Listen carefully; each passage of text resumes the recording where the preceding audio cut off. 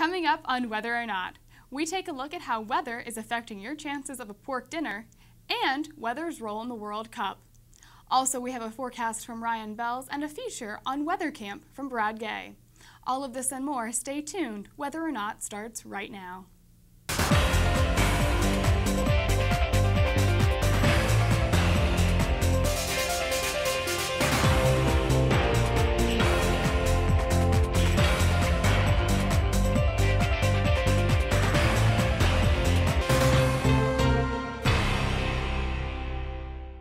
Hello and welcome to this week's edition of Whether or Not. I'm your host, Christy Ruel. And I'm your forecaster, Ryan Bells.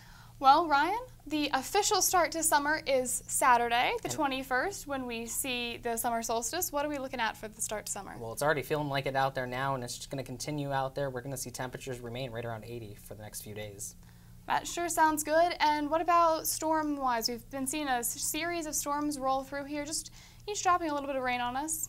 That's for sure. The next few days, beginning part of the day is going to be dry, partly cloudy, mostly cloudy skies, but then the showers and thunderstorms are going to roll in the afternoon and evening hours. We'll look forward to the details coming up in your forecast later in the show, but for now, here's Nature in the News.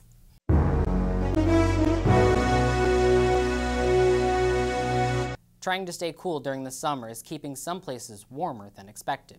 Researchers from Arizona State concluded that waste heat released by air conditioners is raising the outside temperature in Phoenix. The effect of air conditioners is partially noticeable at night when temperatures are 1 to 2.7 degrees higher than they were 40 years ago.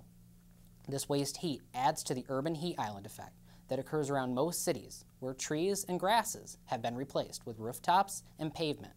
These darker surfaces absorb around 80% of the sunlight. The heat generated from air conditioners trying to keep residents cool indoors adds to the heat. Before 1970, Phoenix had never seen an overnight low above 90 degrees. Between 2000 and 2009, overnight lows remained above 90 degrees on 50 occasions. Planning to have pork for dinner could cost more than you expect thanks to a growing pig disease. The porcine epidemic diarrhea virus affects the growth and health of pigs, causing high mortality rates in piglets, though it poses no risk to people, pets, nor food. Initially, the virus was only a problem in Asia and Europe. The first case in America was confirmed by the U.S. Department of Agriculture in May of last year and has now spread to be present in 28 states, including Pennsylvania. Secretary of Agriculture Tom Vilsack says that the virus has killed about 10% of the nation's commercial pig population. The virus is carried easily through manure and easily tracked onto farms on a person's truck tires or boots. In an effort to keep Penn State's pig population free of the virus, a 72-hour pig-free time policy has been implemented before someone can visit university pigs. Increased biosecurity also requires outsiders to wear protective clothing when visiting pigs and keeps delivery drivers from getting out of their trucks.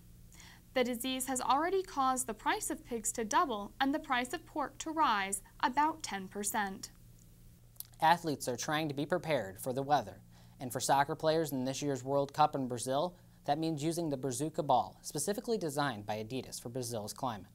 Players complained that the ball designed for the 2010 World Cup in South Africa did not behave properly in the air. For this year's World Cup, researchers in Australia have generated computer simulations of the ball's trajectory to take into account different factors such as air density and temperature. This comes after research in 2011 from Sheffield Hallam University found that goalies had less time to react to an incoming ball at higher temperatures. A goalie has 7% less time to react at 104 degrees Fahrenheit than at 32 degrees Fahrenheit. Temperatures in Brazil are expected to be in the 80s for much of the tournament. Pillager, Nebraska was unlucky enough to suffer through a rare event earlier this week, twin tornadoes. Two simultaneously existing tornadoes descended from the same thunderstorm on Monday because of perfect atmospheric conditions that allowed the storm to climb tens of thousands of feet into the atmosphere. Preliminary National Weather Service reports indicate that one of the funnels was an EF4 with winds up to 200 miles per hour, and the other was an EF2. 2 people have reportedly lost their lives and many others were injured in the storms. According to Mike Smith, Senior Vice President of AccuWeather Enterprise Solutions, twin tornadoes only happen about once a decade. And while it wasn't a pair of twin tornadoes, Pennsylvania saw some severe weather of its own last week. A small EF1 tornado was reported in Bedford County last Wednesday evening, accompanied by golf ball-sized hail. And now, to take a look and see if we have the chance of more severe weather in our area, here's Ryan Bells with your forecast.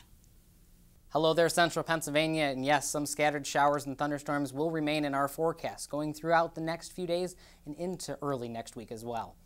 Taking a look at our forecast for this weekend, starting with Friday, we're looking at precipitation down to our south, but we can't rule out scattered showers and thunderstorms in the late afternoon, early evening time frame for your Friday. Looking ahead to Saturday, though, better chance for precipitation moves into central Pennsylvania, where we'll see scattered showers and thunderstorms throughout the entire day on Saturday. It looks like a wet one. Make sure you have an umbrella handy. Jumping ahead to Sunday, wrapping up the weekend, looks like the rain moves out. We'll see a mix of sun and clouds. Can't rule out a slight chance for a scattered shower throughout the area, but otherwise, it's going to be a pretty nice day. Better than Saturday, that is. We're going to track it here with our European model. We're going to see stopping the time clock late on Friday, 9 o'clock, take a look at the time clock. Precipitation off to our west, scattered showers over Ohio, heavier rains out near Chicago. But that's going to make its way into central Pennsylvania throughout the day on Saturday. By 9 o'clock in the morning on Saturday, we're already looking at some light precipitation and even some heavier precipitation down to our south and west of Pittsburgh. And we're going to advance the time clock throughout Saturday. We're going to see the chance for rain, but by Sunday at noon, precipitation well off to the coast, and Sunday looks like to be the best of the 2 days for the weekend. It's going to be dry for the most part. We might see a scattered shower, but a mix of sun and clouds is what we're expecting. Early next week, by Monday, we're looking dry for the most part on Monday. Can't rule out the slight chance for a scattered afternoon shower or thunderstorm. Better chance comes on Tuesday. We're going to be dry to start off the day, but by 6 o'clock Tuesday night, stopping the time clock, the chance for scattered showers and thunderstorms returns into the forecast. So your weekend forecast, Friday, 81 degrees is what we're calling for. Partly sunny, scattered showers and thunderstorms in the late afternoon, early evening time frame. Friday night, better chance for some scattered showers and thunderstorms. Lows in the mid to upper 50s under mostly cloudy skies. For your Friday, mid-70s, showers and thunderstorms throughout the entire day. Make sure you got that umbrella handy and a coat if you're headed out. And going into Saturday night, lows right around 60. Scattered showers are possible. And going into your Sunday, wrapping up the weekend, it's going to be partly cloudy. Can't rule out the slight chance for a scattered shower. We'll be back with the forecast.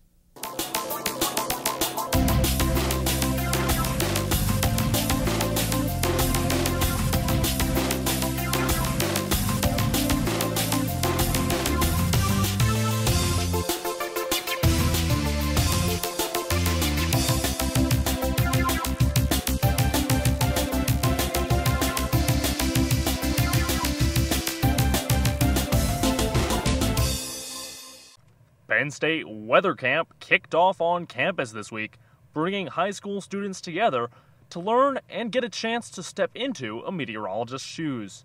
The students may hail from across the country, some as far away as the West Coast, but they all have one thing in common: a love for weather of all kinds. Well, they learn that there are other people like them who enjoy bad weather. That's really the number one thing, believe it or not. Now in its 14th year, Weather Camp holds 2 sessions, one for students going into grades 11 and 12, and another for those heading into grades 8 through 10. The students spend the week in the residence halls and get to spend their time both learning and socializing.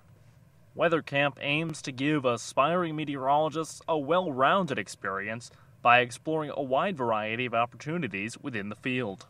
We put them through some academic exercises, but they also learn about careers. They go to AccuWeather, they go to the National Weather Service, look at some research that's being done around Penn State. So we try to give them, and they do a little TV studio exercise as well, so we try to give them a pretty well-rounded view of what goes on in meteorology. The camp offers 3 areas: the National Weather Service, the storm chasing, and the broadcasting aspect of it, so I think it's really nice. The students even got to show off their TV skills, putting together practice videos in our studio. Hello everybody, I'm Fred Gadomski. Welcome to Penn State Weather Camp. Now standing by with tonight's weather from Harrisburg, Pennsylvania, here's Keely McManaman. Thank you very much, Fred. Like he said, I'm Keely, and let's get to today's weather. Weather Camp doesn't just help out its attendees, though. It has also turned into a great recruiting tool for the meteorology department. Actually, I think about a third of our freshmen this year were former weather campers. 20 to 35% of the weather campers so far have ended up coming to Penn State. So I think as a recruiting tool, it's doing its job. Many weather campers end up choosing Penn State after getting a chance to experience it firsthand, often before they have even begun their college search. I think it's awesome. The campus is huge, but I don't think it'll be too bad. There'll be like a lot of people, and I heard that this department's like small and like family oriented, so I think that'll be like really good, like a good change from like the huge campus. And I want to be a broadcast meteorologist, so definitely come here. For all we know, you might even see Danielle on this broadcast someday. In University Park, I'm Brad Gay for Weather or Not.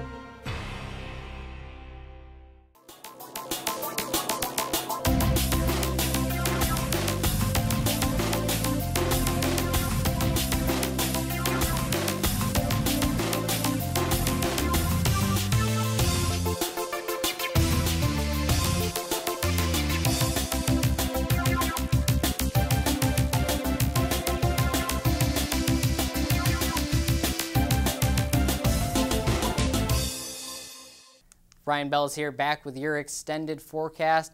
It's looking a little wet to start off the weekend, but drying it out for the end of the weekend. Our weekend recap. Partly sunny conditions for Friday. 81 degrees is what we're calling for. Slight chance for afternoon scattered showers and thunderstorms are possible on Friday. And then going into your Saturday, we're going to cool it off to 75 degrees for the first day of summer, but scattered showers and thunderstorms are in the forecast throughout the day on Saturday. Make sure you have an umbrella handy or a rain jacket because it's going to be a wet one Saturday. Going into Sunday, temperatures rebound back up near 80. Partly cloudy skies. Can't rule out a slight chance for a scattered shower throughout central Pennsylvania. Our upper air patterns, mapping it out for you next week. Temperatures going to remain about average for the start of the week. We'll cool it down slightly going into Wednesday and Thursday, but temperatures throughout the entire week going to remain about average. Our average for this time of the year is right around 80 degrees for central Pennsylvania. Going into the end of next week, start of the weekend, temperatures start to rebound just slightly, but throughout the entire week we're going to remain right around average. Our extended forecast, mapping it out for you. Scattered showers and thunderstorms in the forecast for the better part of next week. Look at this. We might finally dry it out come the end of next week and going into the weekend with partly cloudy skies on Friday. Well, we'll have to keep an eye on that as the time gets closer, but all of next week, right around average. 80 degrees is what we're expecting for the most part next week, but make sure you have the umbrella handy because it's going to be wet with scattered showers and thunderstorms in the forecast for most of next week. All right, well, thank you for that forecast, You're Ryan. welcome. It definitely looks like summer is going to be underway. And that's going to be the story for the next few days at least. Sounds good. Well, on a cooler note, let's turn back to our Weather Whiz quiz that we asked you earlier in the show. How much snow fell during the snowiest June on record in State College? Was it A, 0 inches, B, a trace, C, 1/10 of an inch, or D, 1 inch? The correct answer is B, a trace. And that fell back on June 23rd, 1902. And you know the interesting thing, throughout all of Pennsylvania, the trace is the highest amount of snowfall we've received in June. That is quite okay with me. And I also saw in the record books that nowhere in Pennsylvania has noted any snowfall in July nor August. Wow. So hopefully it stays that way for the next few months. it sounds good to me. Nice There was and no warm. snow in my forecast. Right, sounds good. Well, on a warm and happy note, we will end today's show. Hope you join us back next week for more Weather or Not. But for now, I'm your host, Christy Ruel. And I'm your forecaster, Ryan Bells. Have a great weekend.